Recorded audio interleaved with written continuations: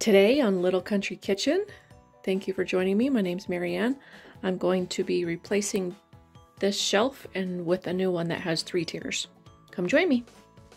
Okay, here's my setup in my spare bathroom in the hallway, and right now the lights are off or else it'd be really bright. And right here I have 2 pepper plants and a tomato plant that are dormant. We'll see if they survived after me digging them out of the ground and watering them only once a week. So I'm gonna move this shelf out and put in a new shelf because I have another layer. So I have 3 layers up this time, and I'm gonna get that going. Here's the before. I'll show you the after. Thanks for joining me.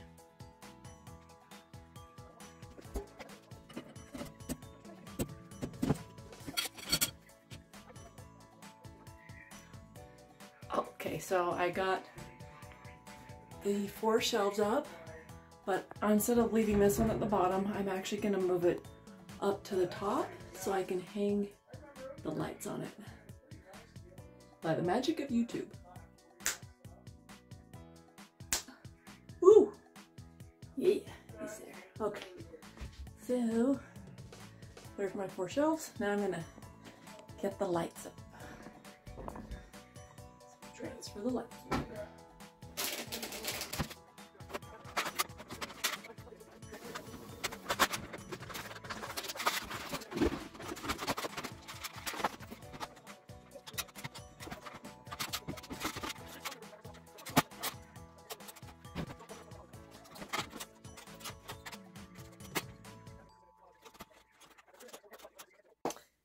Hey friends, it's Marianne with Little Country Kitchen. So now that I have my shelf set up, I finally got the cover that I'm going to put over it. So it's kind of like a little greenhouse cover. So they have these kits on Amazon that you can get, but the racks are really flimsy and I didn't like those. So I bought my own rack separately and then bought my own cover, and I already had everything else. So I don't care if it's like fancy up top anyway, because it's going to go on top of my counter in my spare bathroom. So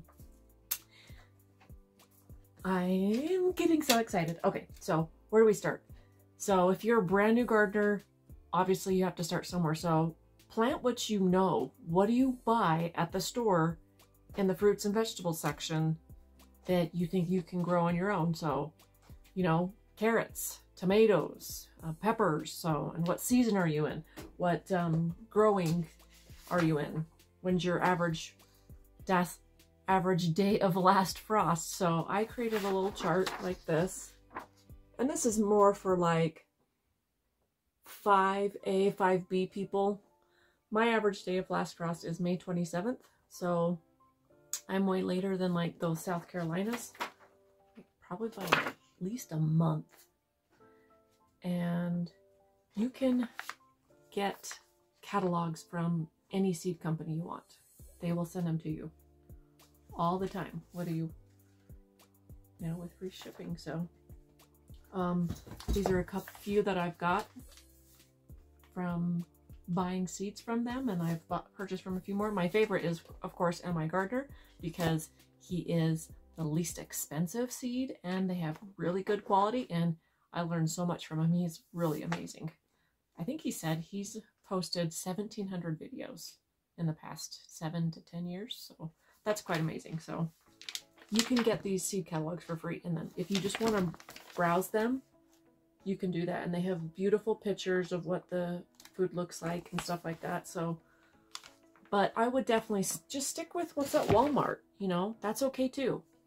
I mean, it doesn't have to be fancy unless you absolutely want to try something new and, you know, have to have that. And I'll show you the ones that I absolutely love and I'm going to do again. So with my garden, I have my little garden folder here. And I went on to, I think it's called Garden Planner. I used that for the last year or year. And I decided not to continue it because I just am going to go with an empty map right here. So I have 3 garden beds. And then if you can see these lines right here, I have 2 cattle panel rows that I can grow vertically. And then I have, oh, it's not on here, but I have a little cold frame right here. I haven't used that yet. And I have an arch trellis. And I have two, it's on my other paper. I have two vertical garden stalks. Oh, and I'm getting a third one. I'm so excited. Okay, so, because I'll tell you when I'm going to be planting it all, because I have all this written out now. So, let me show you what I'm going to do. Okay, now you could probably see it better. All right, so I have my chicken run over here, and this plot of land is my only grass that I have on my property, and it's about 3,000 square feet. So I have 3 raised beds that are 4 by 16, so they're 4 feet wide and 16 feet long. And over here I'm going to be doing kale and celery and collards, so I can, if I have extras, I can just toss them over to the chickens. We'll see if I'm going to end up doing melons. I'm not sure. They didn't quite turn out as well because I didn't give them enough time. I definitely want to do cabbage. I love, the red cabbage seems to do better at not getting the cabbage moths, but I also like green too because I want to do coleslaw. I guess you can do it with either, but I plan on doing 6 cabbage and 8 kale and 12 celery. I want to do a couple cuke melons so they can climb over my trellis, and long beans too. And then this 2 rows is going to be all tomatoes. So I'm going to do 30 tomato plants because I really want to do a lot of salsa and to make my own tomato-based products. And then I'm going to do 16 peppers as well. So hopefully I won't have more than that. But anyway. So, and then I want to do 30 carrots. So I have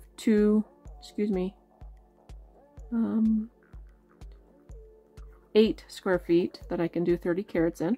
It's like 2 by 8. And then I want to do 20 bush beans, and I can do that here. And then onions down the middle of this row. And I can do Swiss chard.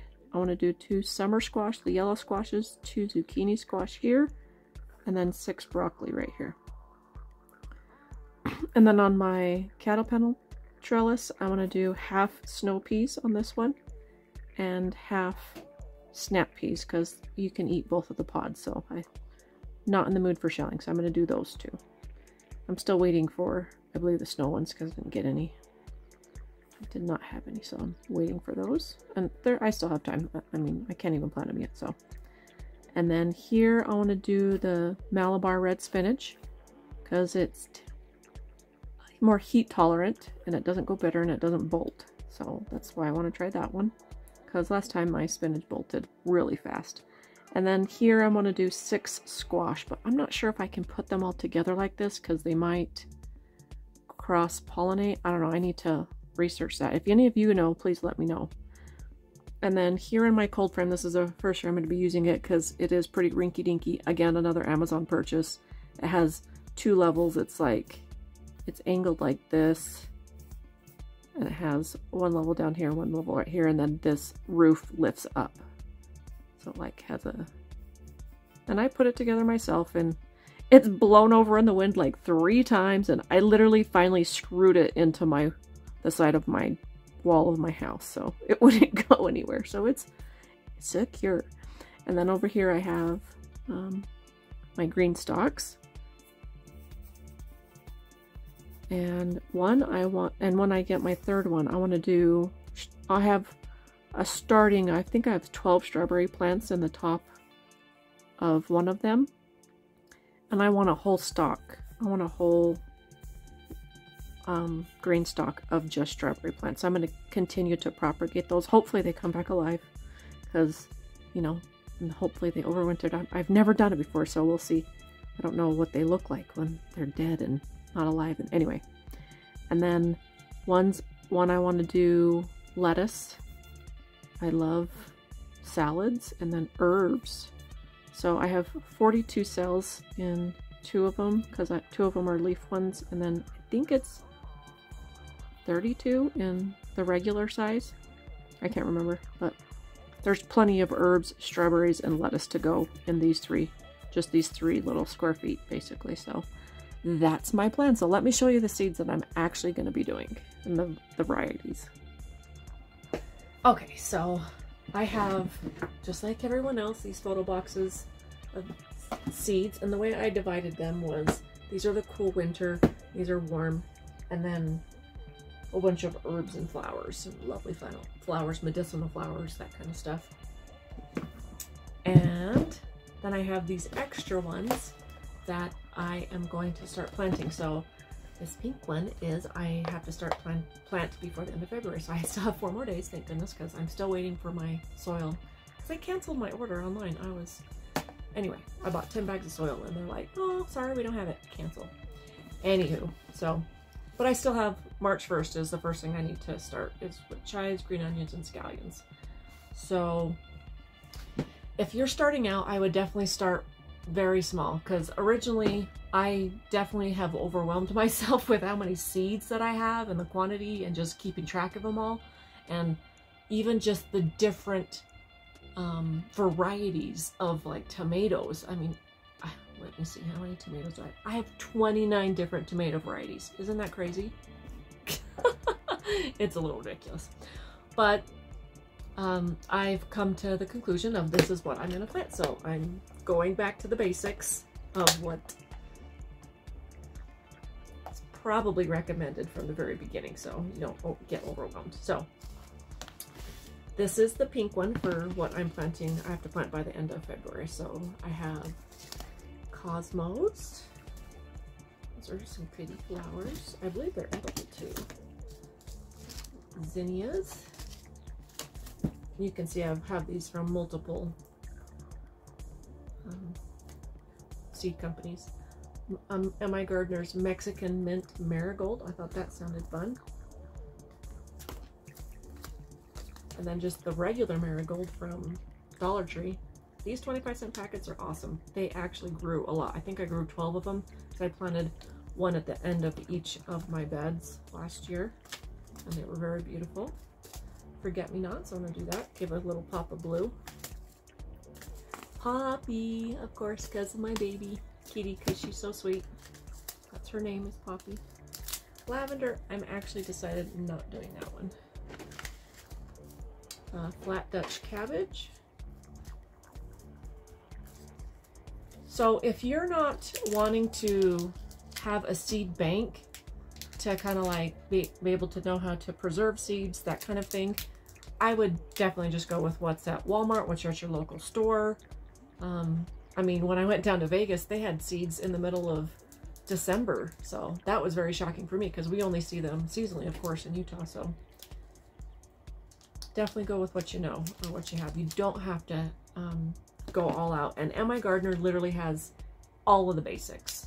So then I'm going to do a Victoria rhubarb because I love rhubarb. I grew up with that. My mom only had one plant and it fed us a lot. I love a strawberry rhubarb pie. Mammoth Red Rock cabbage. Oh, this was in a big giant package, and so I just condensed it into this little one so it would fit in here better. See, these, I bought these little envelopes on Amazon. I can link them down below. And then this is washi tape, so it's pretty. Of course, it's a rainbow. Who doesn't love rainbows, right? And because the washi tape comes off and on again, and I just wrote who it's from and that kind of thing. So I'm going to plant those. I want to do some Swiss chard. That's from the Dollar Tree. Have some Ford Hook Giant Swiss chard. Some Thousand Island kale. So I saw a gardener actually chop and drop these because he uses them basically as mulch to invigorate the soil, that kind of thing. And also, this will really feed my chickens. Like one leaf, they'll attack one leaf. They'll have a heyday just for one leaf. So that's why I went with Baker Creek heirloom seeds, is because I wasn't able to find this anywhere else. They are a little bit more expensive, I think $5 or $6 a package. So we'll see how that one goes. And then Lacinato dinosaur kale. That sounds fun because those are big too. Park spinach salad mix. We'll see how that goes. Paris Island lettuce. Red giant. A mustard or some brassica. Oh, okay, that's cool. I did not know that was a brassica. Marvel of Four Seasons. That's really pretty. I love that color. Who doesn't like to eat pretty things, right? Ice Queen lettuce. We'll see how they turn out, if they actually grow. Pine tree winter lettuce. I got this from, what did I get it from? The Greenstalks. They're the ones that sent that to me, so. And then bok choy. I did that last year in my Greenstalk. It was actually really good. They grew pretty good, about, you know, 12, 15 inches. So I was quite surprised. And then lettuce iceberg. So that's what I'm doing in February. Okay, and then the green ones are for March. I'm very color coordinated. That's why I'm still wearing pink, because it's still February. If you didn't notice, I kind of like to do things in blue. In January I like to wear blue. February I like to wear pink or red and white. And then I like to wear green in March. Who likes being festive, right? Give me a thumbs up. Or write your favorite holiday in the comments below and what you like to wear. Okay, so Mountain Valley Seeds. This is a local company in Utah. So it's garlic chives that I have. I have cilantro. I think that's just from Walmart. Flat leaf parsley. Here's my sugar snap peas. I have a gourmet blend of beets. I've never tried these kind of color of beets, so I'm excited to try those. That's going to be new for me. This one is the golden Detroit beet. That's also going to be new. A carrot calliope blend. And then this is from Botanical Interests. This is Little Fingers and Red Cory. So Shante. These actually ended up, I think I bought them back in October because they were having a sale, and each packet was like, I think $1.87. So it was actually cheaper than in my gardener. So that's why I like this. So definitely check out the sales and sign up for the emails. Parisian carrots, so that's good for container gardening. I want to see if I can grow those in the Greenstalks. And another kind of carrot, Danvers. Scarlet Nantes, those are red ones. Uzbeki Golden. And then, oh, Atomic Red carrots. Aren't those fun? Oh, I lost one. Tight. Okay. Okay.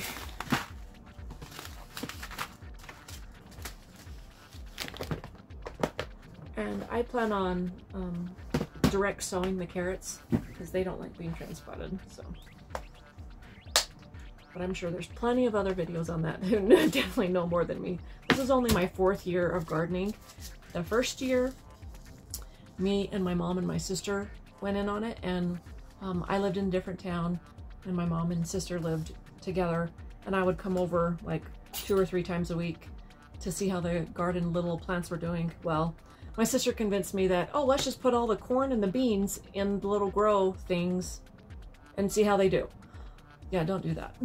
I knew better, because I know you're supposed to plant beans direct sown. I mean, they literally grew like 2 feet before it was even time to put them out in the garden. And that year I was doing a new method of gardening, and I didn't have the ratio of the soil right. Everything died. So, well, there you go. So, but my last 2 years have been really great, so I'm excited for this 4th, technically 3rd year.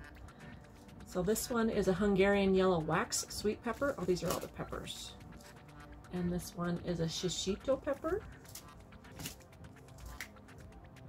It's a serrano pepper. Jimmy Nardello. Tabasco pepper. We'll see if I actually have enough room for all these, because you know I'm only supposed to do 16. We'll see. Oh, another poblano, so I can take that one out. Okay, colored bell pepper. Okay, I don't know if you think this the same thing like I do, but I think green bell peppers are atrocious. Like, would you eat a green banana? Why? They need to be colored. The red and the orange and yellow are definitely better. I've never tried a purple one, so that would be fun. They actually grow long enough. Pepperoncini, that sounds fun. My husband loves peppers and hot stuff. Ring of Fire, cayenne pepper to make cayenne sauce. Purchase to save. Sweet banana peppers. I want to do the pepper rings. Really good on pizzas and salads. sandwiches. Chocolate beauty pepper, isn't that pretty? And then purple beauty. Okay, then I have catnip, of course, for my kitty cats. Cilantro slow boat. I hear this is more frost tolerant. And then champagne bubbles tomatoes. We're getting the tomatoes. The golden nugget tomato. Beefsteak tomato. I love these. Are me and my husband's favorite, especially for slicing on a tomato, having a tomato sandwich. The Mila tomato. I just thought those were interesting, like an orangey tomato. Early girl hybrid. Ooh, these yellow pear tomatoes are really awesome. They're like this big, and you can pop them, put them in salads. It's great. 42-day tomato. I grew those last year. They were pretty good, and they were very prolific. As far as it saying it's a container tomato, I wouldn't say so. I mean, it got gigantic and it was like spilling over, but plants want to grow and nature wants to thrive, so I thought I just let it do its thing. Brandywine yellow tomato. Ooh, that's pretty. And then a Brandywine pink one. Oh, and their packages I noticed they're glossy now. They're not papery. Let's see, Ace 55. And then San Marzano. So I want to do a lot of salsa, that kind of stuff, spaghetti sauce. And then Crimson Cushion, another big one. Oh, and that's to remind me that I also want to do my onion sets, which are in another spot. I think they're under the table. Yeah. I already have onion sets. And oh, they're already sprouting, so definitely get them in the ground as soon as possible. Keep them out of the sun. Okay. Now, so we did February, March. Now, April. This is what I'm going to be planting in April. Orange? Why did I pick orange for April? I don't know. Purple would have been better. I didn't have a free purple one. Oh well, it's fine. Okay. So, I want to do just one of these muncher cucumbers because I literally had a prolific crop. I planted probably 25 cucumbers in my trellis last year, and they were growing like crazy. I had cucumbers growing out of my ears. But fun fact, cucumbers cross-pollinate, so don't plant different species next to each other because they will cross and look different. So, because I got some pickling cucumbers that looked a little wonky, like a lemon tomato. So it was like half pointy, half circle. So yeah, don't confuse the poor things. Cucamelon, I'm going to grow those on the trellis, so I thought that would be fun. Just a couple. Boston pickling cucumber. I actually am not going to do that one. Watermelon moon and stars. So I actually saved these from not last year, 2 years ago. This is what they look like. So they're like green with yellow spots on them, which is kind of fun. Okay, this one, Baker Creek, giant bullet head. Oh, it's a wax melon. Okay. Honeydew Valencia. My dad's from Valencia, that's why. Spain. That's why I got that one. Ooh, this one looks red curry squash. Does that look fun? Love squash. I haven't met a squash I didn't like. Blue Hubbard. Oh, this is my favorite. My neighbor, and when I lived in over by my mom, she brought us some Blue Hubbard squash and cooked it. It is so sweet. It is delicious. It tastes like a yam or sweet potato. It's amazing. Pink banana jumbo. I just thought it'd be fun. Even just having one sweet meat squash. And then of course 2 of these yellow straight neck. I'm gonna try these again. Honey boat. Ooh. I did the delicata squash last year, but they didn't have good soilage, and I was way too stressed and for amending it. And anyway, I could have done way better because I grew one, it was just a little tiny one. It didn't even get its green stripes. And so I tried to even cook it today. It wasn't ripe at all, so I just basically have to toss it or compost it. Here's this one is a Lakota squash. That looks fun. These ones are my favorite. Costa Romanesco summer squash. So it's like a zucchini, but they are from Italy. And anything that says Romanesco is awesome. They're an heirloom from Italy. Definitely get them. These taste amazing. Like me and my son, because we grew both of them, of course.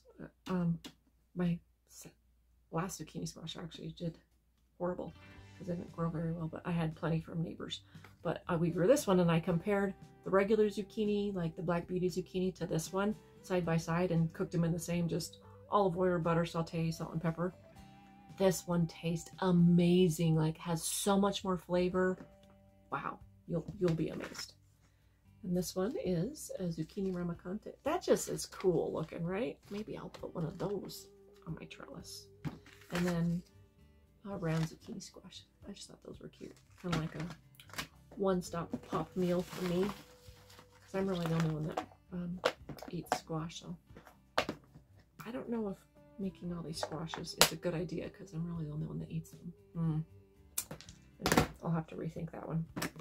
So definitely start with just what you know. Just get the basics of what you want to do. Like Rachel from that 1870 show, she has a great video on her 10 top things to grow.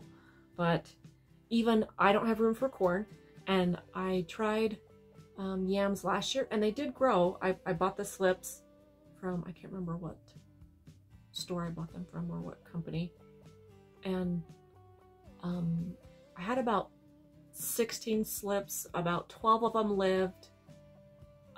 They just weren't as hardy, or again, I could have amended them better, so I think that was just, you know, user error on my part, but they take up a lot of space, so we'll see.